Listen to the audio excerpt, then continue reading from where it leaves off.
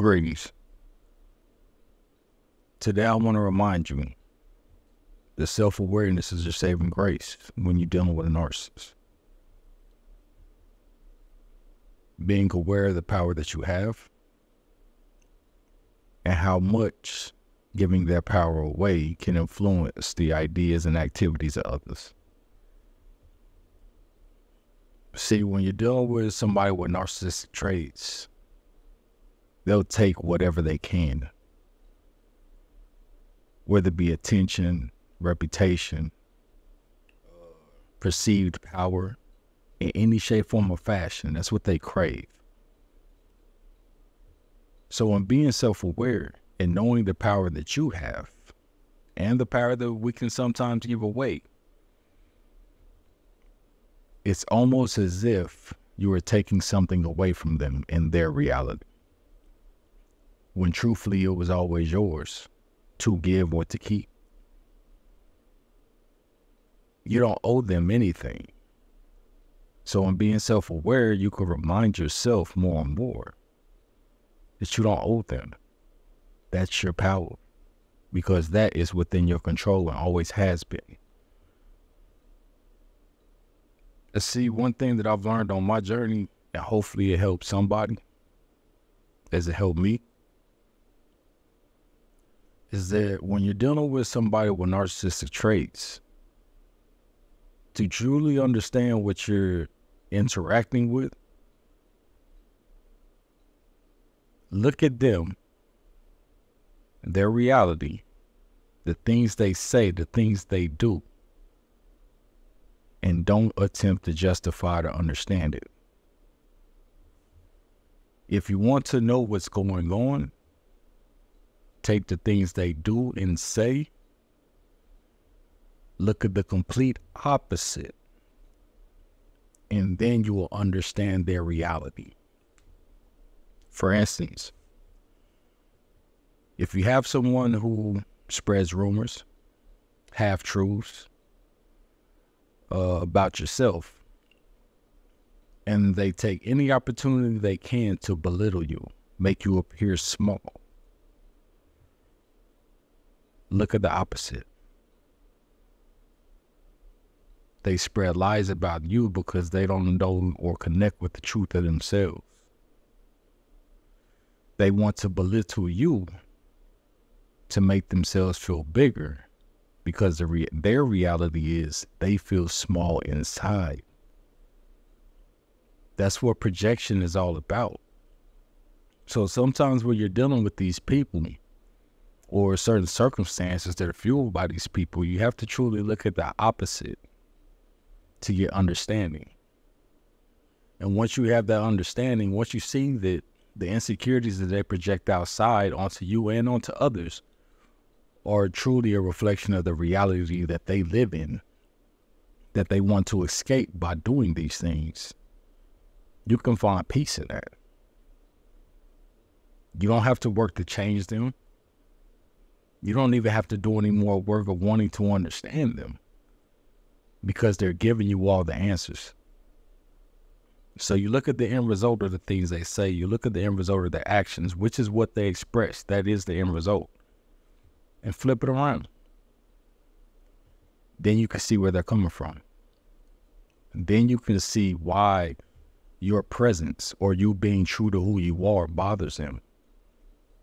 Because you're expressing what you truly know yourself to be inside.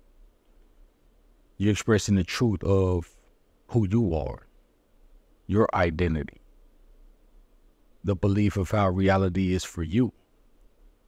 And because you can reflect your inner world to the outside world, and they don't live in that manner, it's almost as if it's an attack to them. It's almost as if you're throwing it in their face that you could be truly who you are while they live a lie. Now, they may not consciously be aware of that, but their actions show you this. You reflect the goodness in your heart and mind out into the world. They project their insecurities out into the world. That's why when you deal with them, You must look at the opposite of what they do and express. That's the only way to understand it.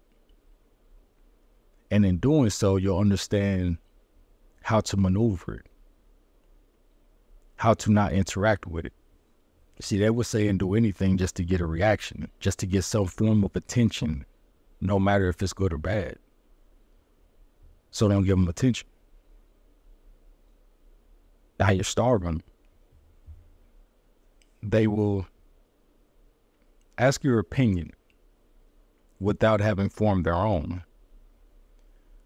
only with the intentions to tear your opinion down or belittle it. Okay? Don't give them an answer. Don't give them what they want.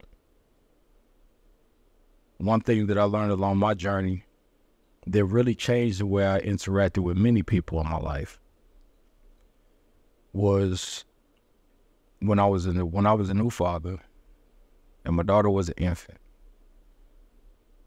I began to see that certain actions or certain problems in the way that my infant daughter would address these problems was the same way adults in my life were acting.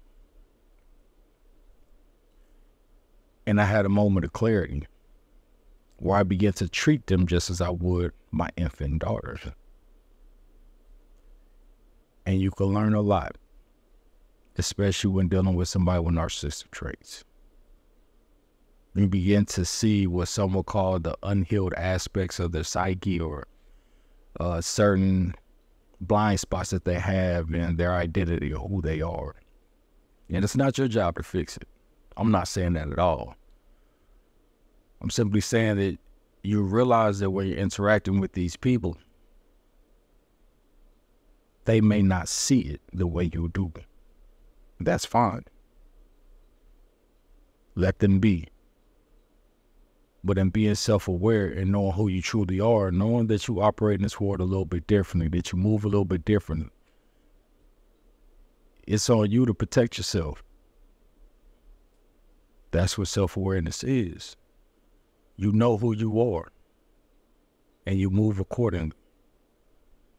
You know that although others may have their own weapons that they use to get some kind of perceived version of power, you don't have to play that game.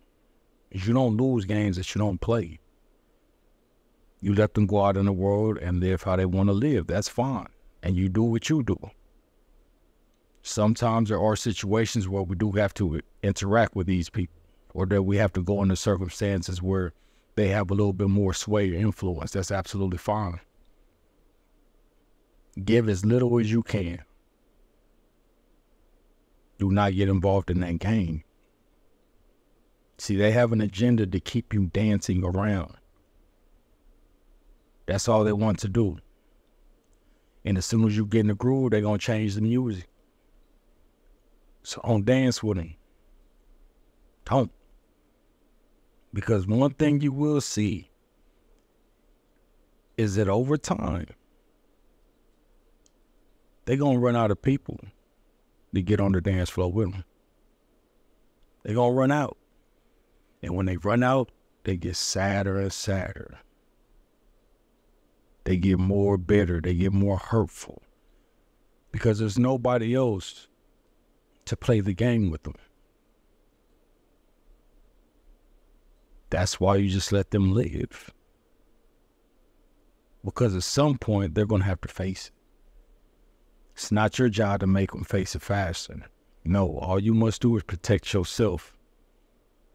All you must do is know how you're going to walk along your path and focus on that. Don't worry about nothing else. They will take care of themselves. I think that's a good place to leave it for now. Be blessed.